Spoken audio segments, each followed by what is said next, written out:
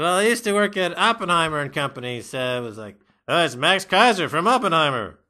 Had a nice ring to it. Does it? Kinda. That's where I was working during the crash of '87. Yeah, well, you can't really have a crash of 87 like situation anymore, can you? Because of the stop gap. No, they put in the collars, you mean, to Yeah. prevent the markets from collapsing, but they actually got rid of those. Oh, I didn't know that. Yeah, they quietly kind of got rid of those. Oh, okay. So that one day fall in 87, October 87, how much was the 20%? 28%? No, 20%. 20%. Yeah. So the worst day of this financial crisis in 2008 was something like 777 points, That's nothing. which was less than 10%. That's right. Less than 10%, yeah. Yeah, no, you need a 2,000 to 3,000 point drop to really have the same shock value as you did on October of 1987, October 19th, 1987.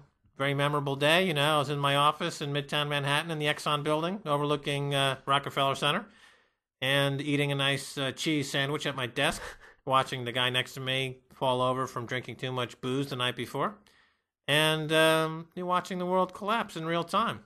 It left quite an impression. Now, as a result, the next day, Alan Greenspan, Ronald Reagan, and Robert Rubin created the Working Group of Finance to allow the U.S. government... Working Group on Financial Markets. That's right. Allow the federal government to buy S&P futures contracts, the SPX.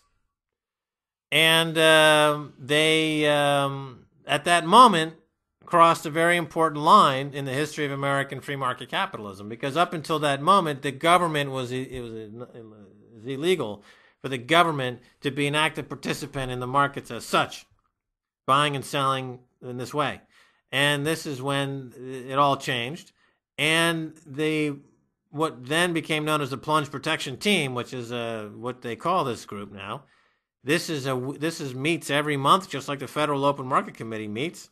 They've got huge resources, and they steer prices according to which way they want to see prices going. So it's just part of the evolution or devolution of American markets to Politburo-style fixed pricing, Soviet communist era, gulag, casino gulag.